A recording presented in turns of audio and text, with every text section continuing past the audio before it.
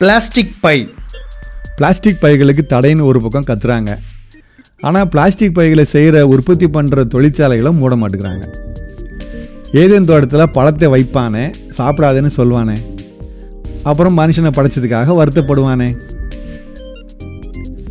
ஏன் டாஸ்மாக்கு புகையில வியாபாரம் பற்றியும் சொல்லியிருக்கலாமே.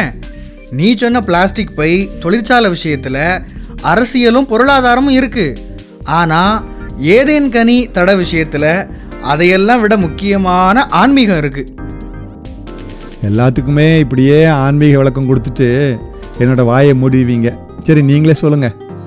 உனக்கு இருக்கிற அடிப்படை அறிவை பயன்படுத்தினா நீ ஏன் வித்தியாசத்தை கண்டுபிடிச்சிடலாம். என்னைய மட்டம் தட்டுறதே உங்கள் வேலையாக போச்சு. உன்னோட மட்டத்தை உயர்த்தலாம்னு தான் இப்படி ஒன்று சீண்டி விடுறேன். சரி, இதை செய்யாத அதை செய்யாதன்னு தடை போடுறத விட அதையும் இதையும் செய்கிறதுக்கு வாய்ப்பே இல்லாமல் பண்ணிட்டா நல்லா இருக்குமே. வீட்டில் டப்பா டப்பாவாக ஸ்வீட்டை ஸ்டாக் வச்சுட்டு ஸ்வீட் சாப்பிடாதன்னு சின்ன பிள்ளைங்களுக்கு தடை போடுற மாதிரி கொடூரமான பெற்றோர்கள் யார் இருப்பாங்க சொல்லுங்கள் பார்ப்போம். அதே பெற்றோர் தானே சாப்பாடு புத்தகம் எல்லாம் வச்சுருக்காங்க.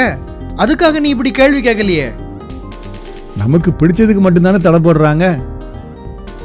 அப்படின்னா 24 மணி நேரமும் சாப்பிட்டுக்கிட்டு புத்தகம் படிச்சுக்கிட்டே இருந்தா தடை போட மாட்டாங்கன்னு சொல்றியா?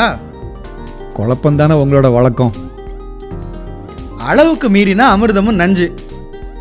தடை இருக்கிற விஷயத்தில் அளவு முக்கியம் இல்லைங்க.